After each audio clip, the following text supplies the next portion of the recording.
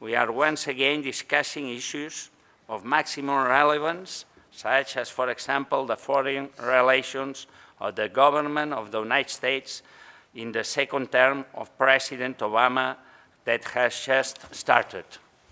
We are, as you all know very well, facing a very serious crisis that particularly affects all the Western world, and especially in Europe.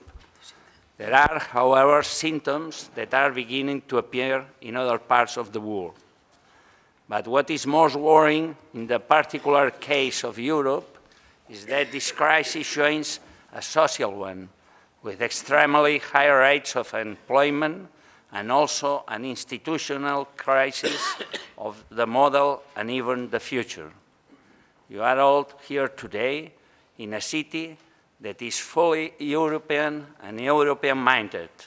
The values that inspire the European construction, peace, democracy, dialogue, and harmony are these days more important than ever. There is no doubt that we are undergoing critical times, and if I may say, even ones of emergency.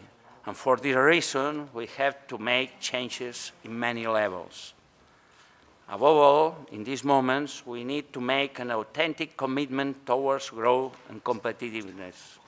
We also need to know how to mix measures of austerity, that is, if applied in their just measure, as indispensable, with more active policies for the creation of wealth and especially the creation of jobs. We need to be capable of seeing beyond the immediate problems and to know how to draw a new horizon in the short, medium, and long term, because we have many assets. We shouldn't forget that as well as 500 million people, the European Union is the biggest common market in the world and still represents 70% of world commerce. We should also not forget that the Mediterranean is the sea with the largest amount of commercial transit in the world, above all in terms of China's freight. And thirdly, we should not forget that we have an enormous potential for development if we are able to take advantage of it. Many of you who know me well, we have heard me millions of times saying that the way out of the crisis has to be through culture, knowledge, creativity, innovation, and welfare, because there is nowhere else in the world, and I say so with all respect, in which these pillars can be somewhat like in Europe.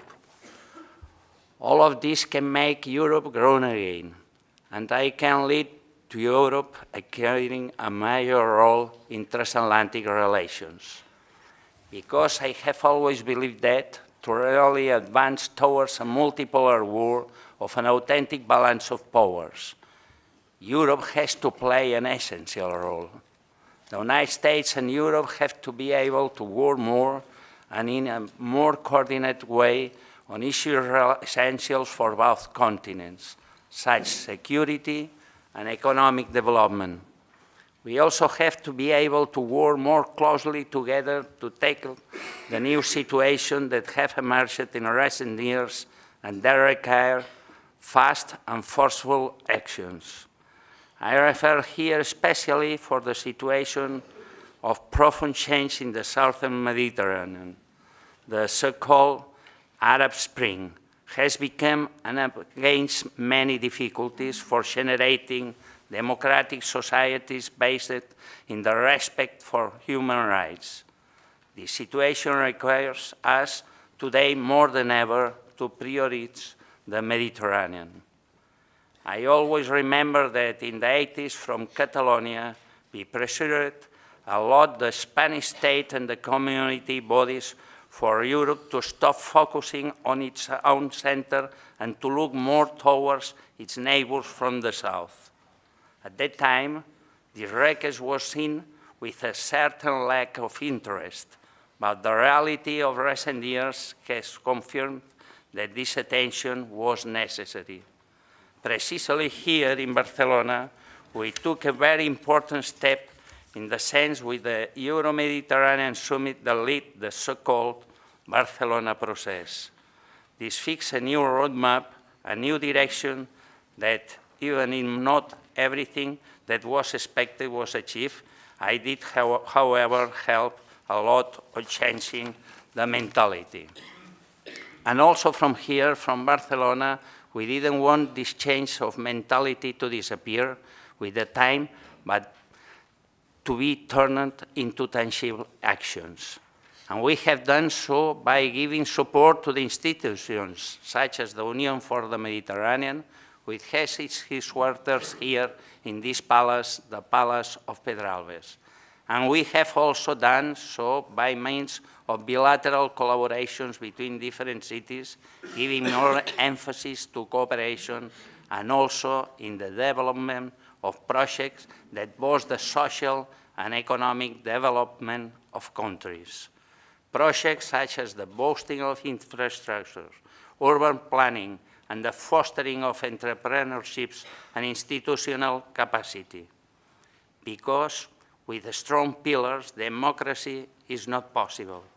Without a society with economic opportunities and with social justice, it's very difficult for democracy to advance. The situation of the Mediterranean and in the world in general has shown us that what happens in a particular city can have repercussions of a world level.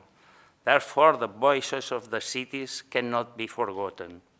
And Barcelona, as a Mediterranean and global city, makes the relations with the cities of the United States one of its priorities in international affairs.